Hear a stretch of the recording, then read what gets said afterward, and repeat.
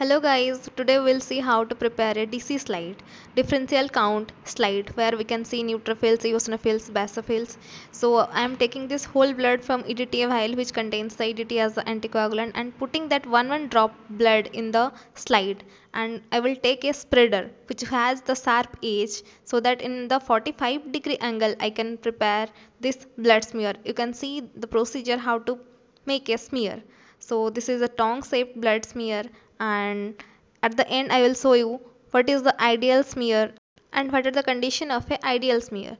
First of all, it should not touch the edges, no holes, and it should be in tongue shape without tails as you can see in this picture. Final point is no any air gaps or cross striations. So this should be very much clear so that we can stain and see the blood cells.